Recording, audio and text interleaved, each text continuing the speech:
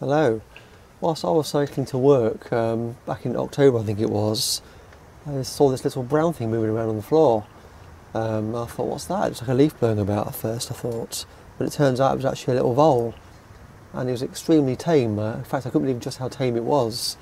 At first I was recording from this distance. And then I thought, I'll park the bike up and I'll slowly get off. And I'll try and creep as closely as I can to it. This is only recorded with a mobile phone. So the quality is not great. But I just wanted to share this with you all. Because it's such a cute little creature. At first I thought it might be blind or there might be something wrong with it, injured. But it just seemed really, really tame. It wasn't bothered at all that I was there. If I made any sudden movements, it kind of bolted off. But if I moved slowly, I managed to get quite close to it. But it looks like a baby. It's just so small. It's probably about the size of a golf ball. Look at that, look, it's so cute.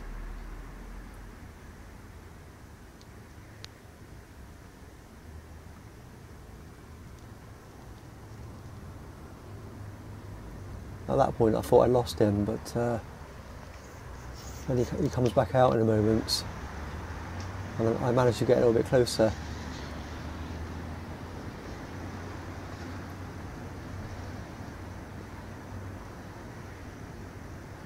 Look at that, look. Just eating like I'm not even there.